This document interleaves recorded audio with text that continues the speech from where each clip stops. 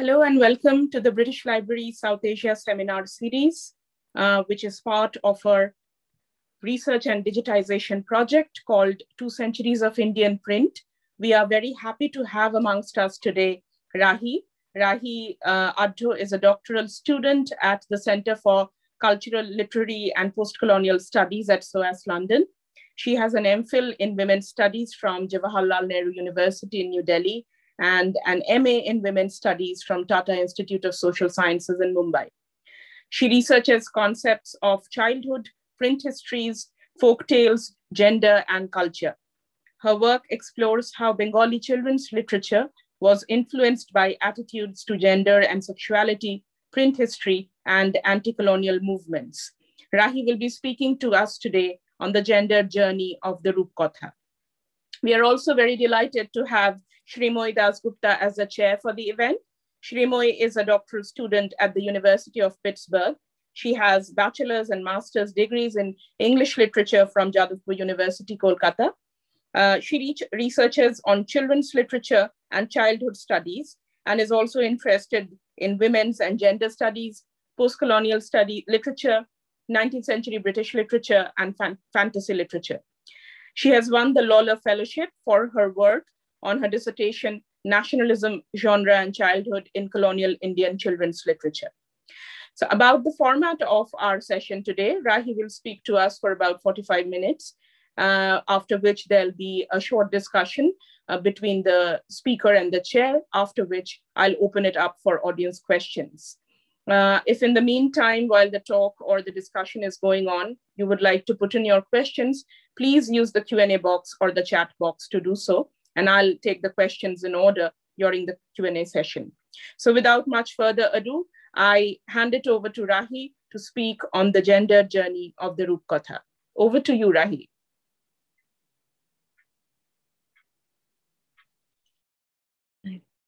So thank you very, very much for having me here today. And thank you for the introduction. If it's all right, I'll start sharing my screen right away.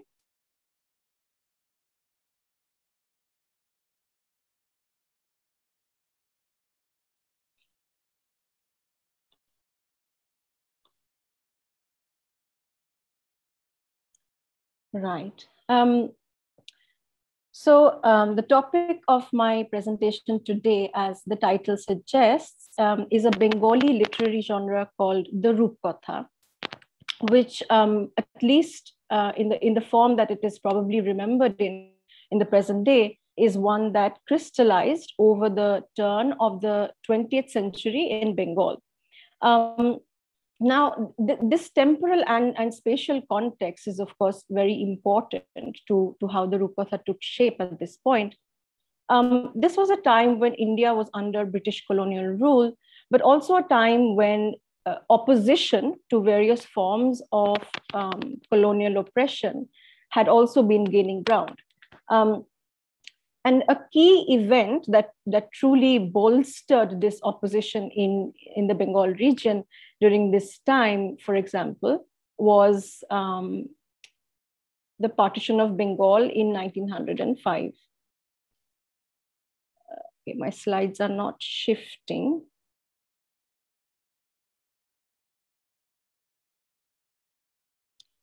Can someone tell me if my slides changed? Because for me, it's stuck on the first slide. Raahi, they are stuck on the first slide. I think it's not moving. Okay.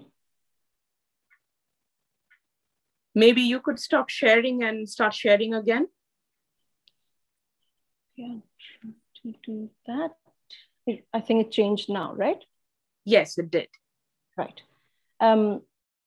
So one event that bolstered this opposition in the Bengal region during this time was the partition of Bengal in 1905.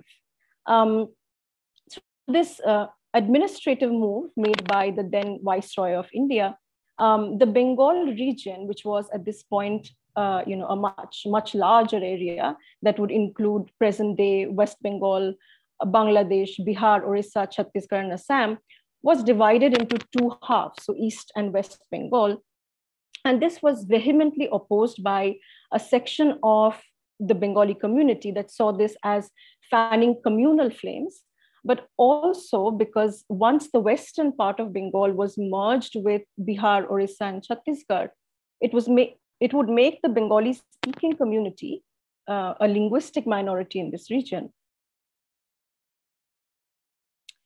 The movement against the partition and eventually for self-rule took the form of calls for a cultural and political boycott of anything that was British, and the promotion of the indigenous as a part of a new identity that was to challenge colonial hegemony. And this movement was called Swadeshi, from the word Swadesh, which means a country of one's own. And I thought that it was important to give this brief history here so that it is easier to understand how charged the region of Bengal was at this time with questions of linguistic and ethnic unity, and with finding this authentic culture that unified all Bengalis.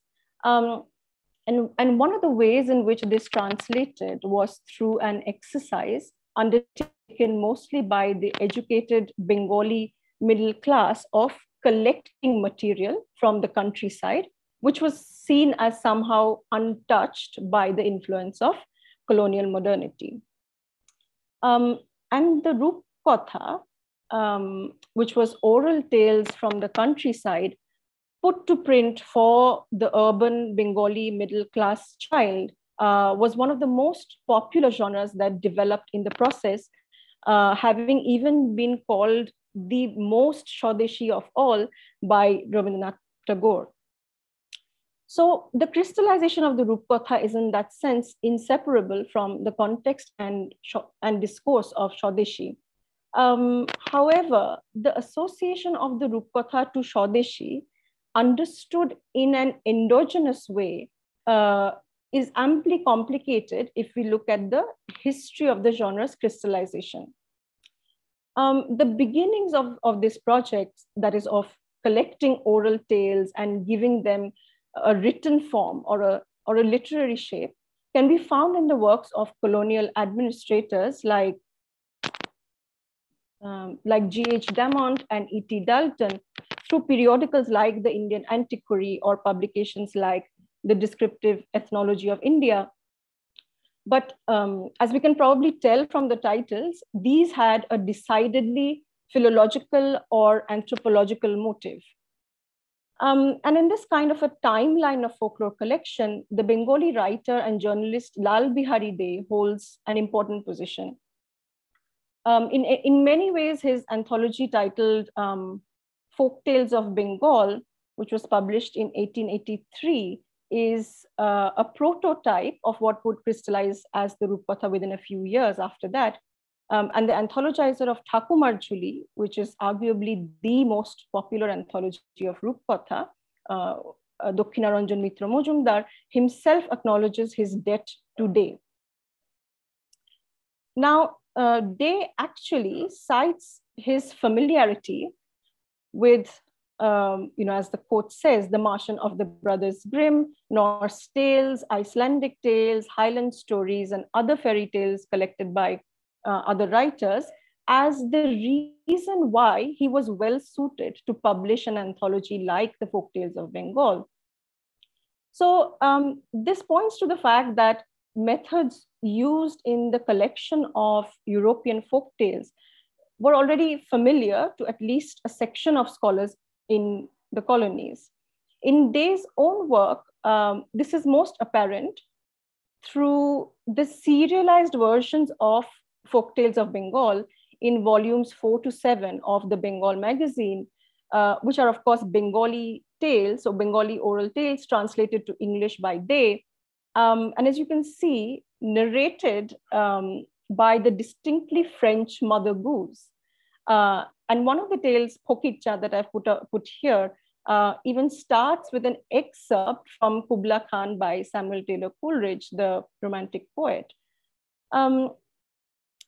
Additionally, from the mid-1850s, many of Hans Christian Andersen's fairy tales, like The Little Mermaid, The Ugly Duckling, were translated by the Vernacular Literature Society that was trying to mold the taste of the reading public and tapping onto entertaining reads, of course, and also shorter fiction as opposed to longer forms like the novel in their endeavors. At the same time, the Roopkotha was liberally building on indigenous Bengali narrative or storytelling traditions, like the Kitcha or the Gitika. So many of the plots of the Roopkotha, sometimes actually subplot by subplot, were already in circulation within regions of Bengal in the form of oral tales or manuscripts or printed books at the time that the literary genre that we know as the Roopkotha is taking shape. So for example, the Sheet Boshanto tale, which was in circulation much earlier through Golam Kader's Sheet o Boshanter Kitcha or Ram Shankar Sharman's Sheet Pustak, or say the Roopkotha that we know as Patal Konna Munimala through Munshi Ayazuddin's Maloncho Malar Kitcha, or through the Gitika or ballads about Molua or Devan Bhavna, right? So it's important to set out this whole constellation of global as well as local influences that informed the Roopkotha, so as to not over-determine the Roopkotha by Swadeshi as well as colonial accounts, which, as I will discuss, has direct consequences for the way the genre itself became gendered, so implying a discursive gendering, or in the way gender is remembered vis-a-vis the tales of the Roopkotha, so therefore a more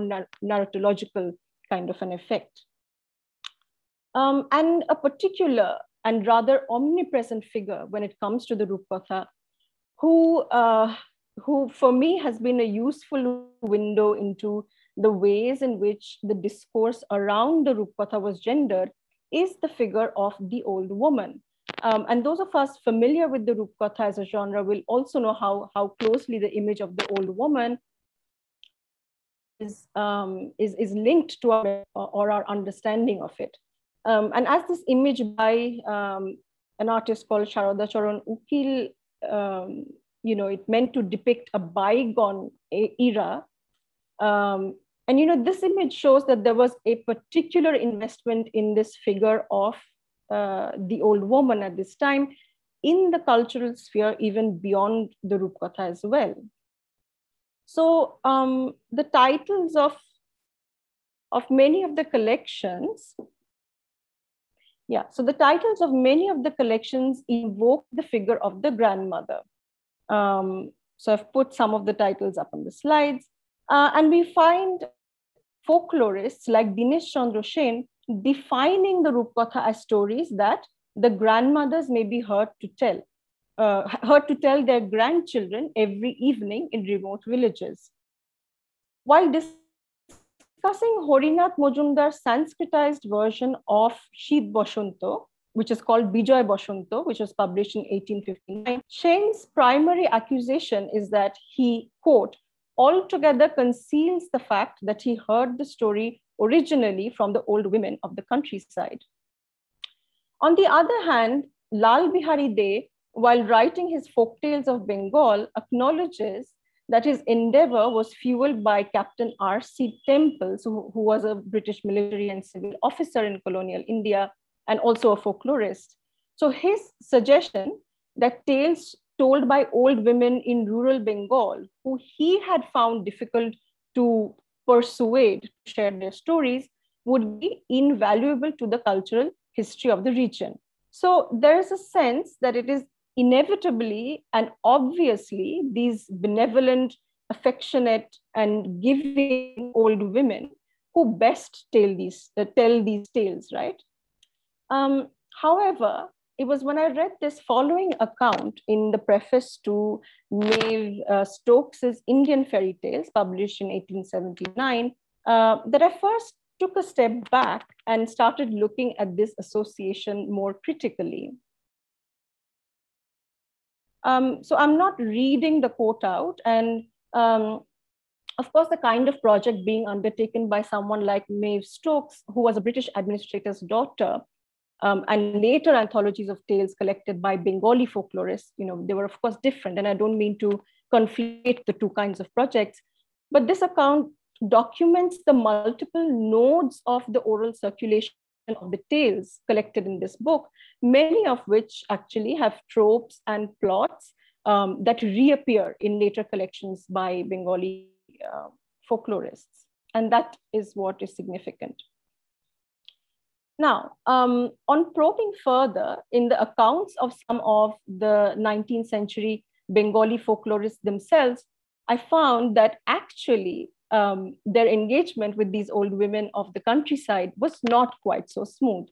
So for example, Dinesh Chandra Sen wrote about his experience of trying to collect puthis from a manuscript, broadly speaking, from a washerwoman's house, and being abused by the old woman of the house for his intrusion. This old woman denied knowledge of the puthis that Sen was looking for. And it was a young girl in the family who later revealed that they were indeed in the house. So despite the fact that this anecdote relates to the collection of puthi per se and not to Roopkotha, it does point towards a wariness of old village women towards the increasing flow of urban collectors into their spaces. Further, if we look at this letter written to Tagore by an unnamed collector of rhymes and tales, we see the exasperation of this collector regarding the lack of old women who could provide the required material. So the number of women is very limited, and even among them, many do not know any of those rhymes. As a final example, in his biography of Dakkinaranjan Mitra Majumdar, this is what Shankar Sengupta writes. And again, I'm not reading the quote, but what is interesting is, the mathematical precision of how much this old woman was trusted and the amount of added fiction to make it a, quote, fully developed story. So all of these accounts point towards a mistrust towards the knowledges, dialects, and memories of the old women of the countryside, even as anthology after anthology invoked this old woman as the ideal teller of tales. So there is an obvious dissonance here. And I think that this symbolic portrayal of the old woman is linked to how the Roopkotha, as I was discussing earlier, how the genre has commonly been understood in a way that has been overdetermined by both romantic nationalist as well as romantic, Orientalist approaches. And this romantic understanding of the Roopkotha as a genre, and also romantic notions of homogeneous, unified Bengali society, is connected to the tendency to take for granted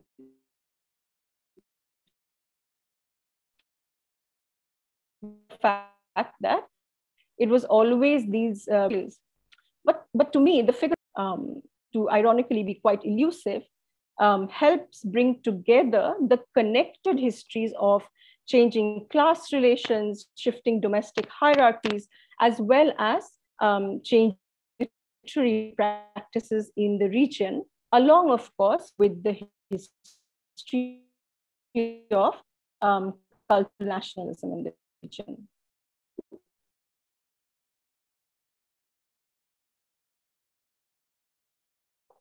And I think that the fish as a natural symbol of Bengali culture and tradition are quite clear in the preface to Thakumar Jhuli itself.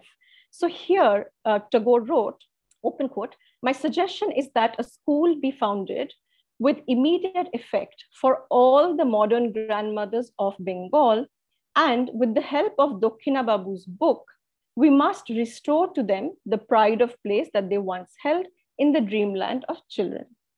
Now, in this formulation, which I think gets more and more complex every time I read it, Tagore entwines the conceptions of old and new womanhood within the standard discourse of female reform through education, so the school, and therefore actually ends up denaturalizing the association of age-old wisdom, especially vis-a-vis the Roopkotha, with the old woman.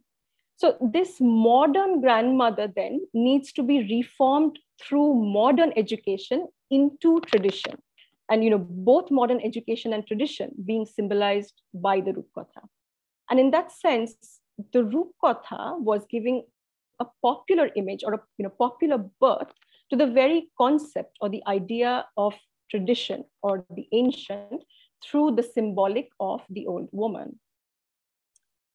Some of the other indications of the symbolic importance of this old woman lie in an understanding of how colonial governance was changing social relations in the Bengal region. So this period saw the setting up of missionary schools, the development of the service sector, the creation of many clerical jobs to assist with administrative work, and also the difficulty of setting up large-scale entrepreneurial ventures under colonial rule. And this meant that the ownership of property and land was dwindling with the Bengali community and leading to the consolidation of a Bengali middle class, who are often synonymously to as the Bhadralok, or the respectable or civilized gentry.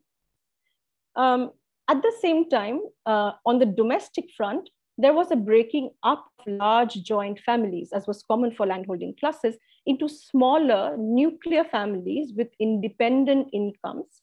And there were also a number of reformist organizations at the time that encouraged companionate marriages. So where the relationship between the husband and the wife, and consequently their child, became the primary site of affective ties, rather than being diffused over a larger number of extended family members. And importantly, there was a gradual loosening of the control exercised by family elders, and especially that of older women on younger women and children. And in this respect, the opening rhyme to a collection of Roopkotha titled Chorkaburi, so translating to the old woman with the spinning wheel, written by the anthologizer Noni Gopal Chakraborty, is indicative of the Roopkotha's place within these changing domestic hierarchies. So relevant to my point here is the rationale provided in this rhyme that reads, "That is why I have taken the stories out of Chorkaburi's bag and brought them here," which points towards the very strategic role that this myth of the grandmother played in the soaring popularity of the Roopkotha. The old woman in this rhyme signifies many things, right? So she signifies the loss of indigenous crafts and the onslaught of industry. She signifies the loss of storytelling traditions, the shrinking of the family. And most importantly, she personifies a lost past and a lost inner self at a time when Indian traditions and cultures were consistently being critiqued under the Western colonial gaze. The old woman, who in some sense is born again and again with every printed Roopkotha that invokes her, became the personification almost of the rebirth of true Bengali culture for the English educated middle class Bengali who felt that he or she had moved away from this supposed authentic culture. So whether or not the collectors actually collected these tales from old women in rural Bengal, the creation of this myth of the old woman storyteller actually fed into a middle class dream of an idyllic Bengali countryside, and fit into a middle class experience of domestic spaces with this imagined, individualized and dedicated storyteller and an individualized child listener in the face of tremendous shifts in the terrain of the family and the household.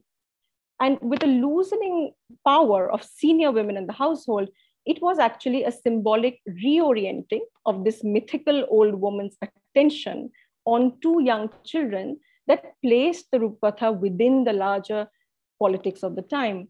So the genre was filling in a gap within the Bengali household, which was also a gap that the genre was itself very careful to repeatedly highlight and widen with every publication, thereby also sealing its own necessity and popularity within this new Bengali household. At the same time, the reclaiming of these timeless and feminized symbols and traditions, while on the one hand was, of course, a response to the colonial critique of the supposed lack of a sense of history among the colonized, on the other was simultaneously crucial for convincing the Bengali elite that they had indeed progressed. So the old woman ended up symbolizing everything that the modern Bengali middle class elites would judge themselves against, which has important implications for how the collection of folklore was informed by inequalities of not just gender, but also class, caste, religion, and age. So therefore, the construction of the other as female, as old and timeless, enhanced the understanding of the modern sovereign ideal self as male, as new, as belonging to the present, and as stable. Right. So, excuse me. So coming now to these, to how these socio-economic and cultural changes in the region affected gendered characters and concepts within the tales of the Roopkotha themselves, adding now, therefore, what the element of fantasy and other literary forms had to contribute to this. So I'll zoom into the tales now and bring out how the representations of gendered roles and relations and destinies crystallized within the Roopkotha, and how these tales relate to the gendered expectations of Swadeshi, marked as they were by a conflation of women with expectations of virtue and self-restraint, and also with the space of the domestic or the home. And if I had to choose a single tale as an entry point into the many gendered characters and relations that define the Roopkotha, it would probably be the tale Kironmala, which is anthologized in Thakumarchuli. So, and all of the woodcut illustrations that I'll show henceforth are from Thakumarchuli itself, etched by the anthologizer himself. So in this tale, three abandoned babies, Orun, Borun, and Kironmala, born originally to a king and queen, are found by a priest who brings them up. Now, many years later, Orun, Borun, and Kironmala's biological father, so the king, who is on a tour of his kingdom, stops by the priest's hut, feeling very tired and famished. And we can see him in the background in the picture on the slide. And the siblings give him food, water, and shelter. And just as he leaves, it is Kironmala, the sister, who asks her brothers, quote, "What does it take to be a king?"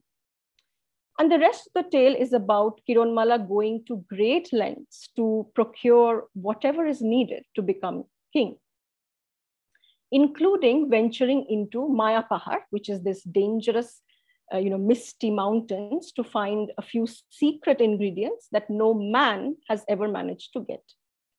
At the peak of the mission undertaken by Kironmala, the narrator tells us, and I quote, "But Kironmala is not a prince. Hence, she continued steadfastly." In the end, the three siblings are reunited with their father, and they live in the palace, which has been built and animated by Kironmala. And I see this particular story as both representative of the several gendered characteristics that mark the Roopkotha, but also in many ways as exceptional in its use of symbolism and imagery, and in its complex troubling of gendered identities and roles.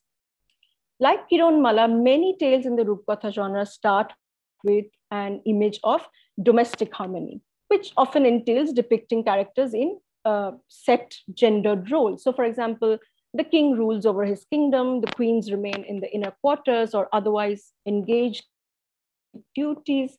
However, this scene of harmony is invariably short lived, and it almost seems like it's performing a perfunctory role in the narrative because it is soon troubled by the introduction of a crisis.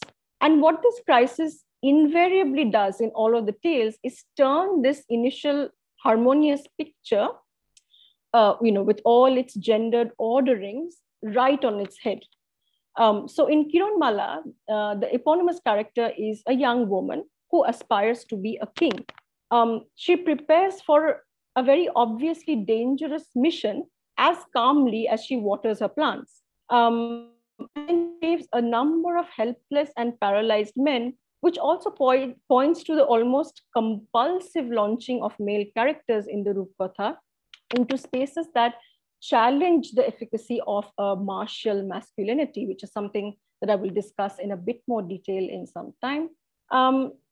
So we find similar young women as driving agents of several Roopkotha, like Patalkonda Monimala, or Sonar Kati Rupar Kati, or Bagher Korigach from Ranga Didi Roopkotha. So therefore, what I'm arguing here is that the Roopkotha is a genre whose craft and enchantment essentially lie in the imaginations of gender that go beyond the normative and the expected. The frontispiece of Thakumar Jhuli, which is also the only chromolithograph in the text, is an illustration of Kironmala at the climax of her quest. So not within domestic boundaries or being the dutiful attendant to her husband, or being depicted in an otherwise passive way, but it is the moment at which she fights all odds to find the golden bird sitting on the diamond tree, which I think is itself a testament to the striking effect of such a representation of the woman on both the anthologizer as well as the expected readership. So coming now to the representation of masculinity in these tales, which I briefly mentioned, and I'll use a different method here. So instead of narrating just a Roopkotha, I will compare relevant parts from different versions of the tale about the brothers Sheet Boshanto as they appear in different narrative forms and anthologies, which I have put up on the slide.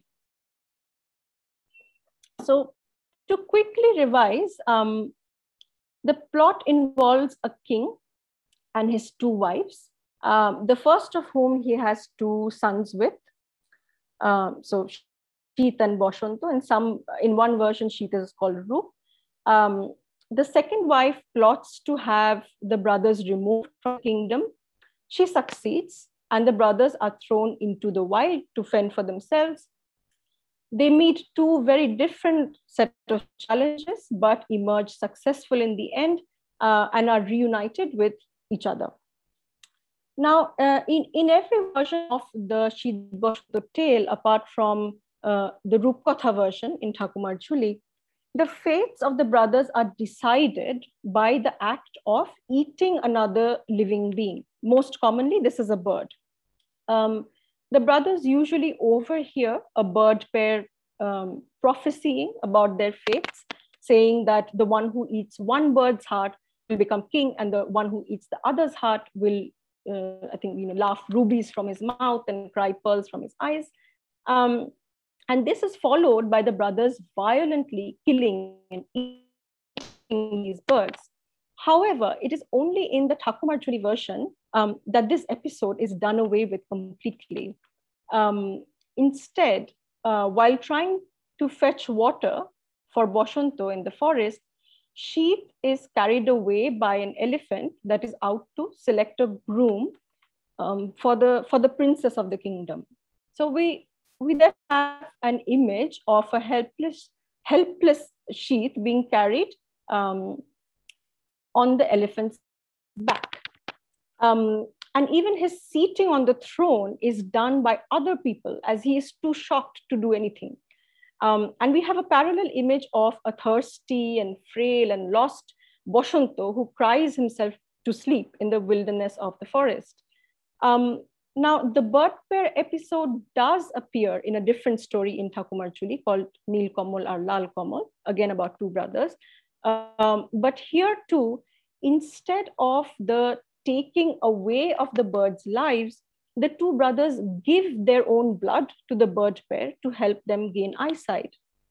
And this points to another recurring trope within the Roopkotha, wherein male characters are repeatedly sent into unfamiliar spaces that directly challenge the efficacy of a martial masculinity and bring out a softer and more giving masculinity as more desirable. Through the representations of masculinity in stories like Rangule and Kolabati Rajkonna, for example, we find the trope of the powerless and smaller male characters triumphing over more physically able and violent characters. And even though there are the occasional aggressive primary characters like Neel Kamal in the tale Neel Kamal or Lal Kamal, or the minister's son in Patal Konna Munimala, it is always their kinder, even more vulnerable brothers or friends who the lead princesses choose to marry. The Roopkotha then becomes, a domain that imaginatively conjures images of an alternative masculinity that takes many forms, but is almost always positioned in opposition to forms of overpowering, violent, and authoritative masculinities. Now, using the same comparative method as in the last section, I will finally highlight a particular way in which the literary mechanisms of the Roopkotha come together with the changing social relations of the time in order to produce very specific effects on gendered representations in the Roopkotha. And I will take the same sheep Boshanto tale as the first example.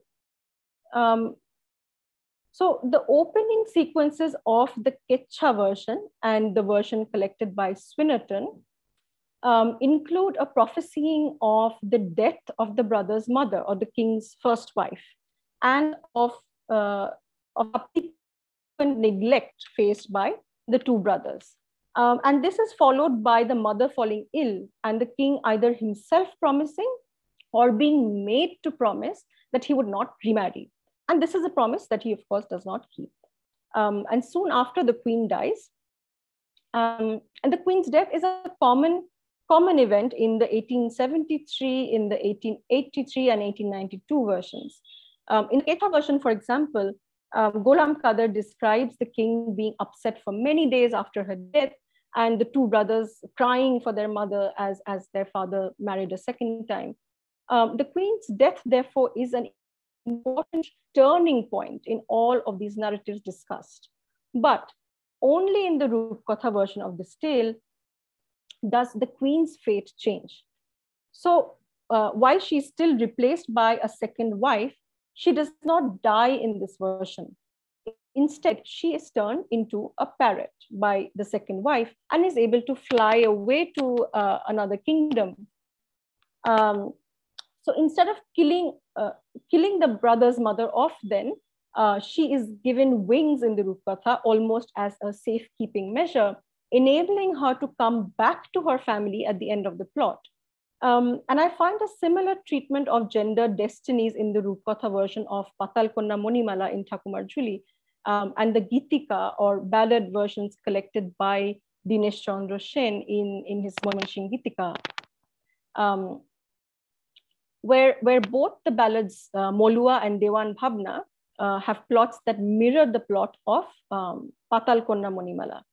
And both the ballads evoke a great sense of pathos by first setting up the female protagonist as able to overcome a number of hardships, and then kind of rendering all of her efforts pointless by the introduction of sort of a final and insurmountable crisis. For example, in Dewan Bhavna, after the female protagonist Shunai has escaped her, and the only way to save him is for Shunai to surrender herself back to the Dewan. So the logical end to the goodness of both Molua and Shunai in these Gitika is in their taking of their own lives. Molua to save her lover with her, and Shunai to save herself from being raped by the Devan. In the Roopkotha, but is reunited with her lover after cleverly tricking her abductor. In fact, in this Roopkotha, the change seems almost deliberate when we study the imagery that is used in the different versions. So while Shunai arrives by the river on a boat to release her husband and embrace her own death, and Molua drowns herself in the river, Monimala parts the waters of the river in order to escape and return to her lover. So while Molua and Shunai choose to be consumed by the water, it is the same water that becomes Monimala's escape to freedom. Now, these episodes seem to point towards what I'm calling an emergence of female characters within the Roopkotha. And I use this term not to denote a novel arrival of female characters, as this is definitely not unique to the Roopkotha, but a particular representation of these female characters whose goodness is no longer marked by their self-sacrifice, but by their wit and presence of mind and courage. Now, this inflection would be related to the emerging ideas of middle-class childhood at this time. As the proliferation of literature specifically directed at the child or the mother raising a child, so in the form of books, magazines, child-rearing manuals, or even Thakumar Jhuli being an example, because it was the first publication in a series called Matri Gronthaboli, or the Mother's Book series, showing that this was a time when the emotional and moral ties between the mother and the child were tightening. In relation to this, we can think about an essay by Pradeep Kumar Bose, where he describes this new discourse on the family that lay at the basis of the rise of the middle class at this time, with its, and I quote, radical separation between work and leisure, public life and private life, childhood and adulthood. More importantly, he focuses on the centrality of a new idea of the child in the understanding of this family, who was attributed with, and I quote, an impressionability, vulnerability, and innocence, and as requiring a correct, protected, and prolonged period of nurture. Even Tagore's preface, as well as Dakshinaranjan Mitra Majumdar's foreword to Thakumar Jhuli, therefore contribute to the production of what maternal roles for the middle class were expected to be at this time. And storytelling, with its attendant implications of leisure, of sentimentality, of affection, was really at the crux of this. And as the closest real-world identification of the young women in these narratives would be the young mothers in charge of reading the tales out to their children, perhaps the repeated deaths of young women, as in the case of the Kitcha or Gitika versions of the tales, were perceived as too emotionally overwhelming for the middle-class child, who could afford to be vulnerable, emotional, and intensely attached to the mother. At the same time, the child was also being seen as a figure defined by his or her ability to imagine, and in need of not just disciplining, but also entertainment and wonder. And in his treatise on folk literature called Lok Sahitya, which was published in 1907, Tagore comments at length on why folk narratives are best suited to the taste of children.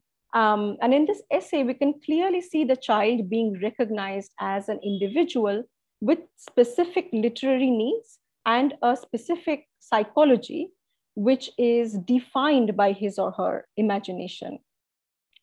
So the Roopkotha actually lies at this intersection where on the one hand, dying mothers were considered too emotionally jarring for the child who was now to be in an emotionally intense relationship with the mother.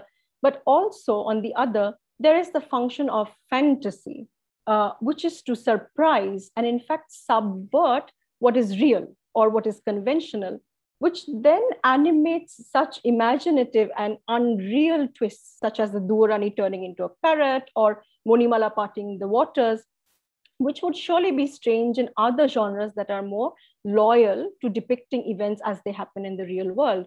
And this has important implications for gendered representations at a time when the boundaries around gendered roles were tightening within the discourse of Swadeshi.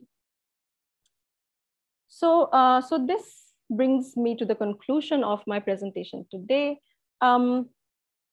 So through my discussion of the old woman who almost defines the packaging of the genre and the discourse around the Roopkotha, as well as the gendered characters and relations within the Roopkotha, what I'm trying to argue is that the context of Swadeshi is, of course, crucial to the understanding of the Roopkotha, and yet to over-determine it by the gendered discourse of Swadeshi, which, as scholars have argued, was increasingly setting tighter boundaries around what was expected from men and women, risks losing sight of the many social, economic, cultural, and literary factors that work together to result in a much more prismatic understanding of gender.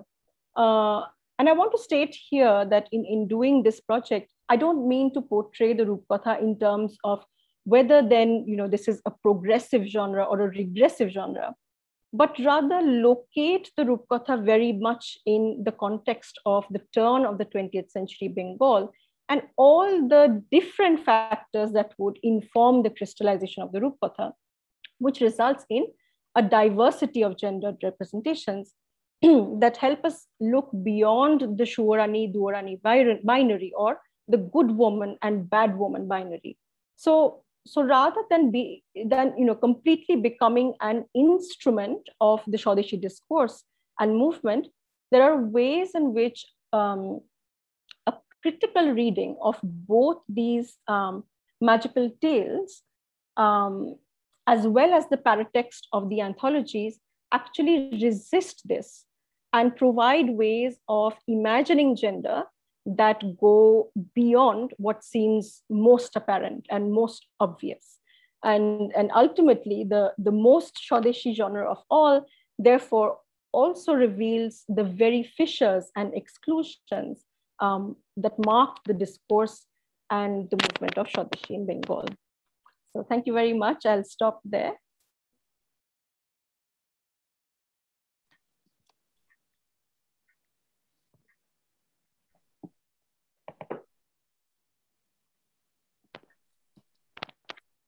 Thank you so much, Raahi. Thank you for that in-depth study of the Roopkotha and for bringing in such, examples and showing us images, which always, I think, makes the Roopkotha more livelier and lets us think about a possible performative aspect of the genre itself. So I would now like to invite Shrimoy Dasgupta to have a conversation with Raahi. Shrimoy, it's over to you. Thank you, Priyanka, and thank you, Raahi, so much for inviting me to have this conversation and to chair this session.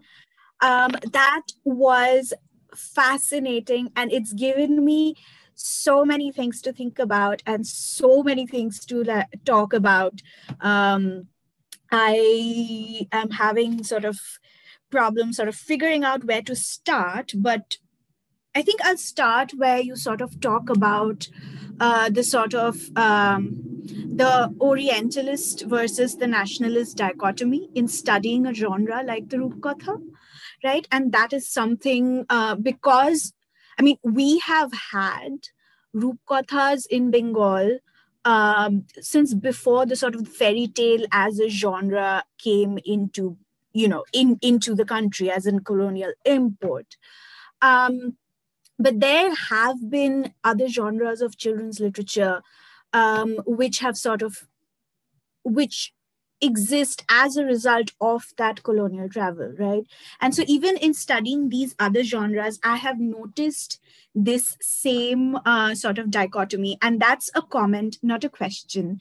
But this, and I think that dichotomy is a very sort of important part in the way children's literature as a category of literature was imagining nationhood.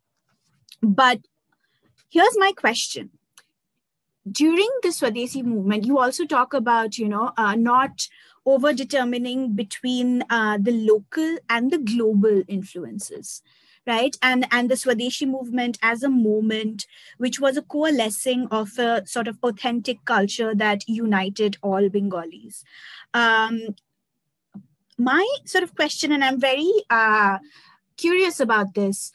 So in this sort of tag between the global and the local, there was also an expansion of the local to include the national, right?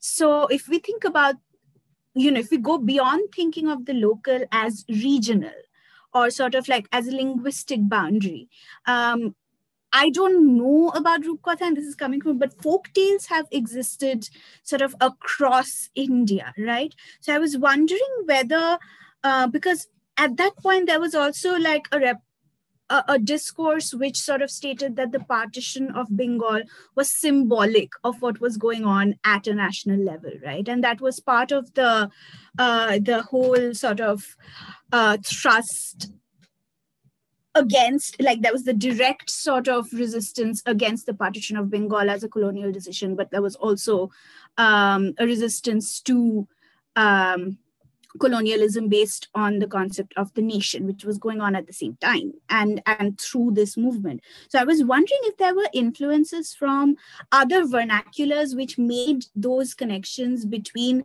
the local as regional and the local as national, and also sort of posited this form of influence. Just sheer curiosity. Yes, thank you for your question, Shimoidi. And I'm glad you asked this because the folk tale or the fairy tale or the Roopkotha is a genre that lends itself very well to these kinds of politics, right? And as I tried to discuss towards the beginning, there was this whole constellation of influences that it was taking from. And of course, I guess I ended up focusing more on translations of European folk tales and then sort of Bengali narrative traditions. But of course,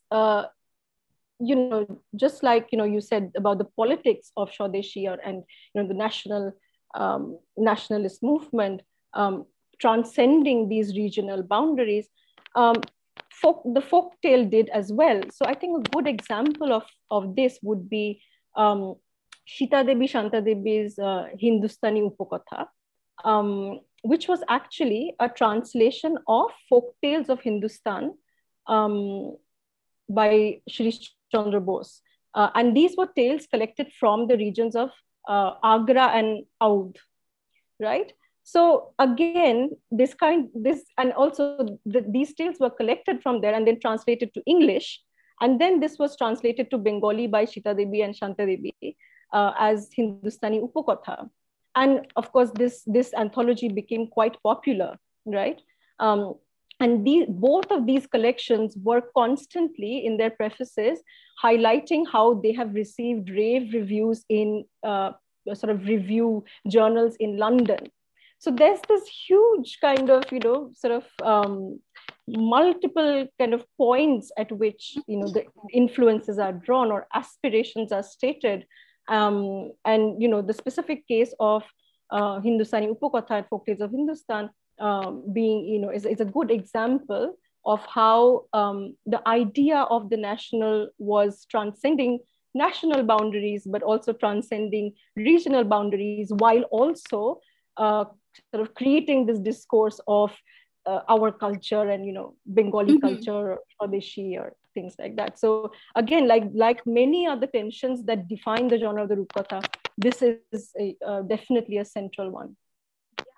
Because Swadesh is doesn't just mean like our land as in Bengal. Swadesh is also Swadesh. So like, yeah. Right. Thank you for that. Okay, so the next question I have, which you may have anticipated knowing me, which is that there is fairy tales and the fantasy and enchantment that come with fairy tales, and then there is fantasy as a literary genre, which was also becoming quite popular around the turn of the century. Right, we know, like, we have evidence of people reading Alice, reading Peter Pan. There's Konkaboti. The genre of nonsense was becoming popular, which was also embedded in the politics of the time, the Swadeshi politics of the time, but in sort of, I would say, with different resistive cadences than the Roopkotha. And then, of course, like Tagore himself adapted or translated Anstey's Vice Versa, right? The version of which we know today is Freaky Friday. And then there was a lot going on with the fantasy genre itself. So did these scholars who were collecting the folk tales and the fairy tales, because of the uses of its enchantments, did they was there a distinction between that and the genre of the fantasy? Which also, I mean, there may not have been. There may have been sort of like a complete sort of overlap, but like this is something which I am curious about, because I haven't been able to find, Tagore wrote also the preface for Konkaboti, which came out, the preface which came out in Sadhana. And he again talks about the same uses of enchantment that he's talking about when he's talking about Thakumar Juli. And they are different genres of the use of the fantastic. So, yeah. Right. So I guess, about your question about the distinction between the Roopkotha and some of the other texts that you named, or other genres that you named, like Konkaboti. I think one of the main sort of distinctions that was being pushed or claimed by the collectors of the folk tales is this distinction between these being collected fairy tales or collected material, therefore authentic, and the others being literary fairy tales or literary fantasy, right? So, I mean, of course, there wasn't a hierarchy. I mean, that's not the way that they've presented sort of this distinction.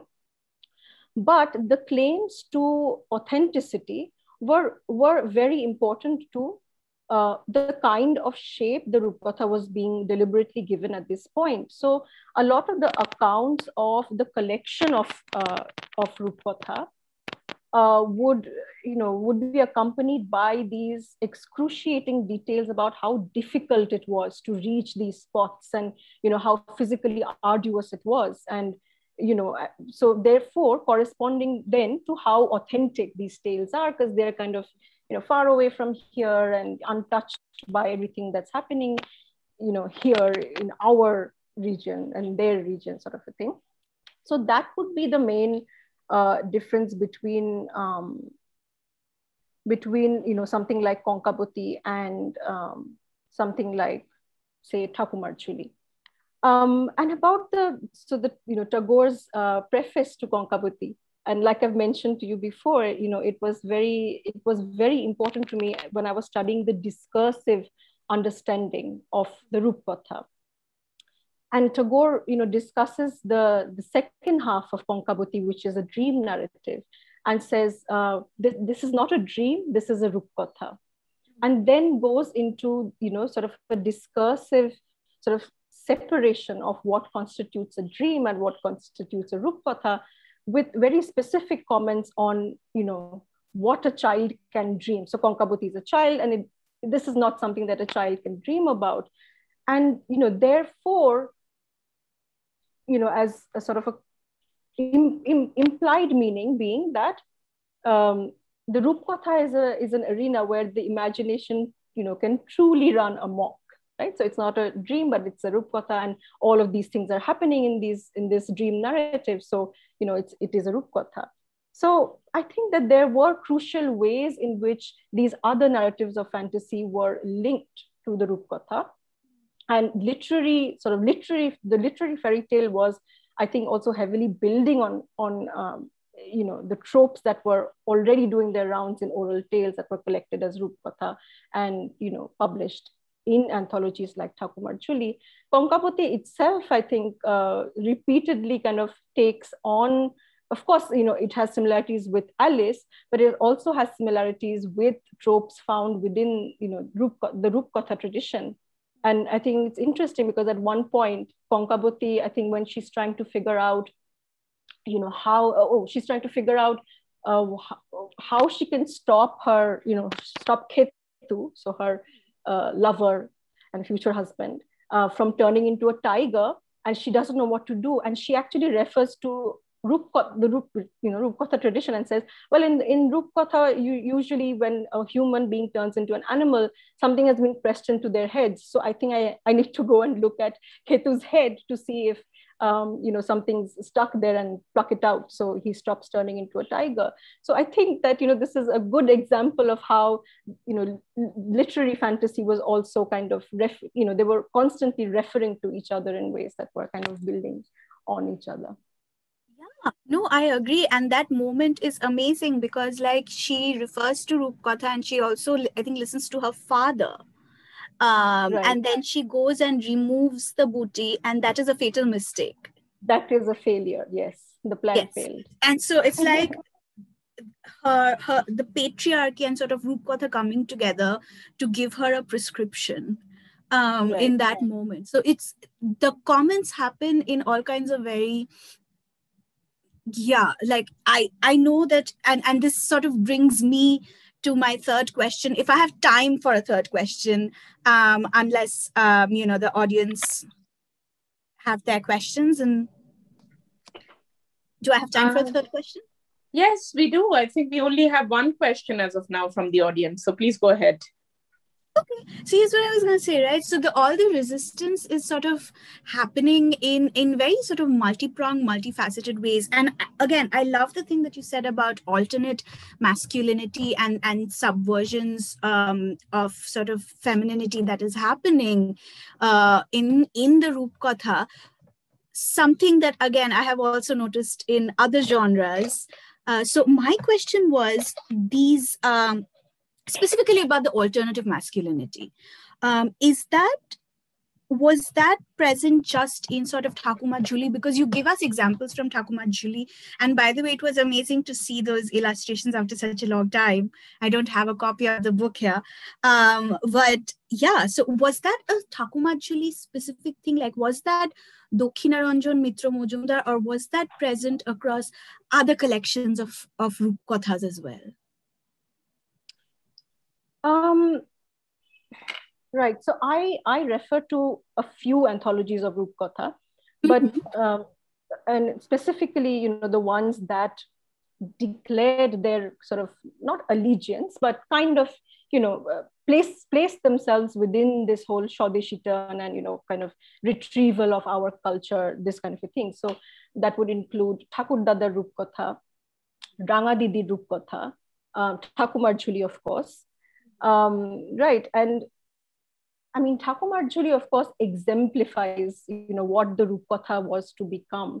And, in the present day, it's common to actually find sort of publications that call themselves Thakumarjuli, or even the animated, sort of Sunday primetime series that's called Thakumarjuli, of course. But the tales that they, adapt, or the tales that are printed, actually go beyond the sort of corpus of tales that were in the original Thakumarjuli. So in that sense, sort of this tapestry is dominated by Thakumarjuli. But I find, to answer your question, these alternative sort of imaginations of masculinity, this softer kind of masculinity is present in other anthologies.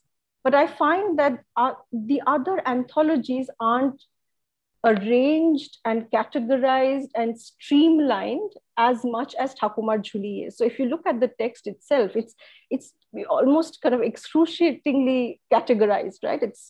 It has 17 tales and then subdivided into 4 parts, and then each part has a theme and things like that. So it is more common for other genres to be a bit more all over the place with its themes and representations than it was for Thakumarjuli. But in my discussion of alternative masculinities, I've definitely used instances from all of these anthologies, and I think that it has more to do with the imagination of childhood at this time, like I discussed, rather than an individual anthologizer. I mean, I really wish I had more of an idea about Dakkinaranjan's own motives and, what was guiding him in his categorizing. But then, I mean, I haven't found anything as of now. So, yeah, that would be fascinating to know. I think the other thing that adds to this alternative discourse of alternative masculinity is the idea of the effeminate Bengali, right. And how, yeah. So I mean, at least that's one of the sort of framing discourses I've found in the adventure narrative. Right. Right. So I guess there's enough scholarship on this sort of image of the effeminate Bengali Babu, or Bengali Bhadralok by Mrinalini Sinha or Indira Chaudhuri, and of course they go into this topic in great with a lot of nuance. But I think as far as I remember, they also talk about, so they place it within a complex politics, right? So there was feminization of the Bengali people by the colonizers as an insult, and then there was also a claiming of this or owning of this effeminacy as a symbol of the failure of colonial rule by the colonized, right? So that's quite the complex politics there itself. And Indira Chaudhuri also discusses sort of a lot of cultural activities that were happening that were trying to also reclaim some form of masculinity, right? Some form that broke away from these kind of frail and weak representations of masculinity. And then in that sense, I find it interesting that the Roopkotha actually sort of embraces this masculinity, this kind of giving, softer masculinity, in the way that it is always positioned against these more violent characters who might be villains, but might also be in this sort of a Neel Kamal Lal Kamal pair, or the king's son and minister's son pair, one of whom is much more violent and doesn't think twice before killing a snake or killing a demon, and the other one's scared. But then the funny thing is, at the end, it is not this valiant character who kind of paved the way with all these violent acts and aggressive acts, but the weaker friend that ends up getting married to the princess, or the princess chooses to marry this person rather than that. So that speaks to me about a kind of an embracing of this more giving and sort of softer masculinity, which is interesting about the Roopkotha. And I have some more kind of trying to locate this to do, but yeah. Yeah, I think that is a fascinating thing. I actually did not know that had happened in the Roopkotha. I had noticed this sort of reclaiming politics, as you say, like it's a complex politics, and this reclaiming as a form of colonial resistance. But thank you so much for that really enlightening talk and some sort of fantastic and clarificatory answers to my questions. And I'm going to stop and pause for now and give others the chance to interact with you. Thank you. Thank you, Shrimoy. Thank you, Raahi. I think we have 2 questions, so I'm going to take them in order. The first question is from Stephen Ryden. Do the hijra appear within the stories? Thinking of the historical links to fertility or birth and national tradition, does the lack of their presence say something about the national identity being built? Right. No, I mean, thank you for that question. And it's a useful, question and an insight. And no, I mean, off the top of my head, I cannot think of a hijra character being represented here. I mean, the thing that gets closest to, questioning any kind of gendered identities and gendered sort of attraction is, also in the Kiranmala tale, where she dresses up as a man and then has this whole attraction episode with nymphs who are trying to seduce her. But no, I mean, nothing about hijras. And you're right. I mean, a lot of these stories were actually narrated in the Atur Ghar, so in the sort of birthing room, right? And one would assume, therefore, that given the hijra's link to, can I see the question? Right. So the hijra, yes, I can see it. Thanks.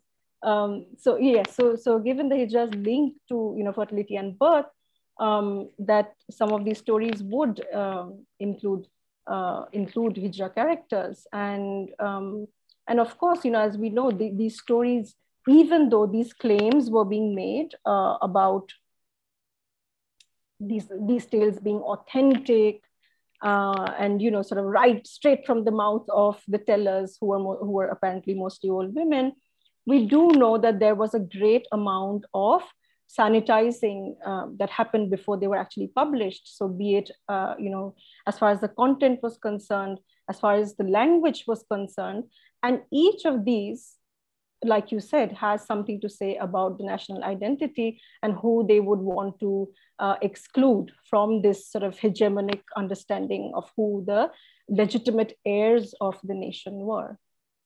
So yes, thank you. Thank you, Raahi. Your second question is from Isha Sheel. Hi, Raahi. Thank you for that thought-provoking paper. I was wondering if the other narratives of fantasy you speak of might also open up the space for reconsidering the contact zone spawned by subaltern cosmopolitanism modernities in the late 19th and early 20th centuries. Right.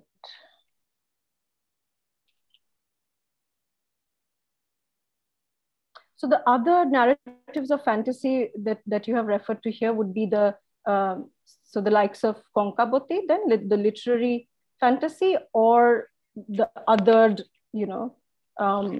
old women's tales that I spoke about.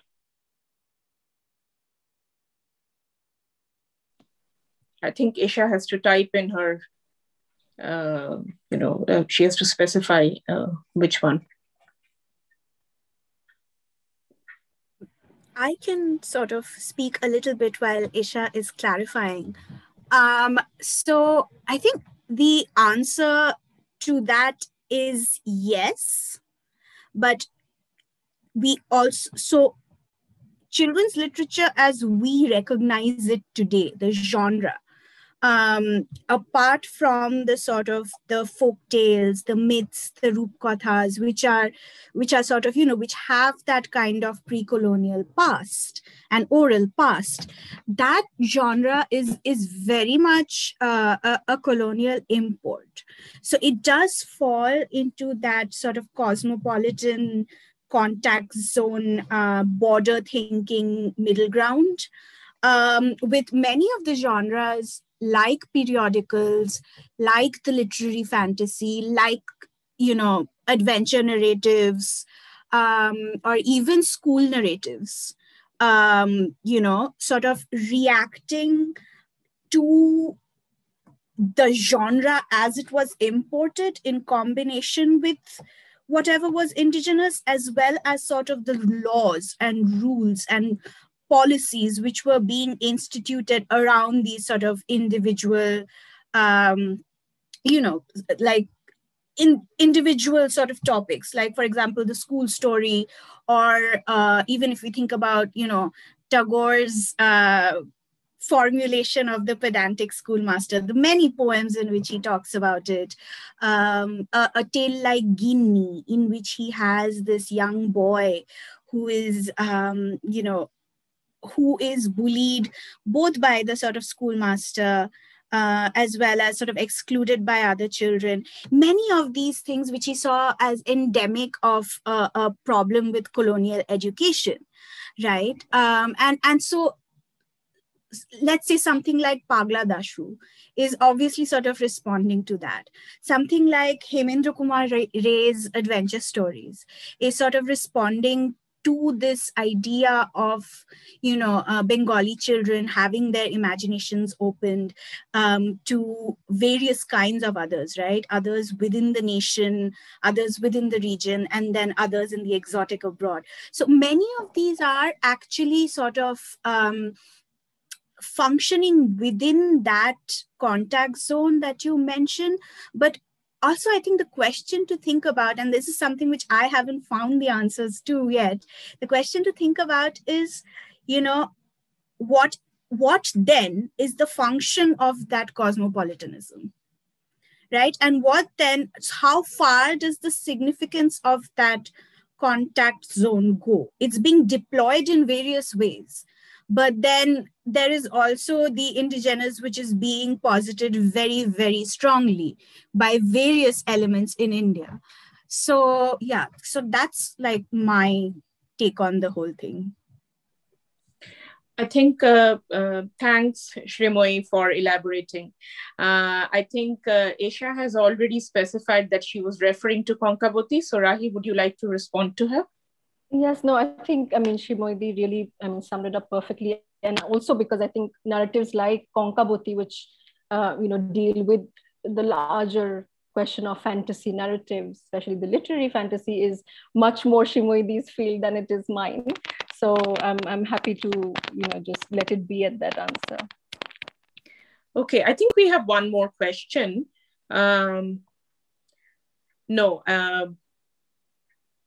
I think Aisha was trying to clarify that she made a typo.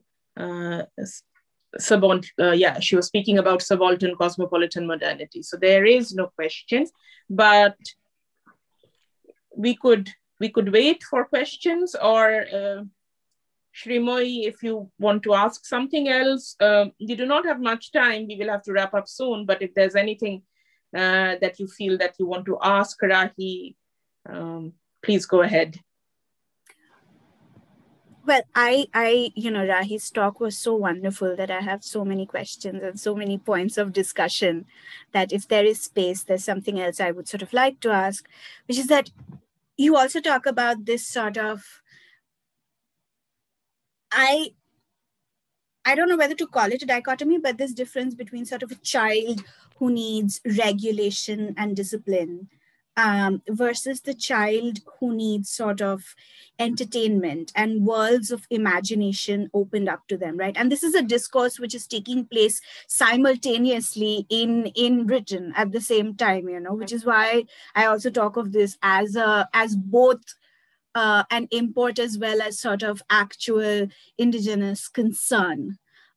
So in the middle of this is education, which one would think, is solely on the side of regulation and discipline, but is often not, because in positing alternative indigenous discourses of education, pedagogy methods, imagination was emphasized.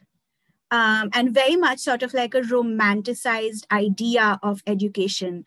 So within which sort of like these tales, the fantasy, the enchantment, the tales with also their like the Roopkotha with also its connection to nature, which formed a big part of thinking about romantic pedagogy. Again, both across the across both countries, right? So I was wondering, again, within this sort of body of scholars and writers and thinkers who are dealing with the genre, apart from that one thing which you mentioned about Tagore talking about a school for modern grandmothers, is there anything else that you've come across where where the Roopkotha features into these educational discourses as well?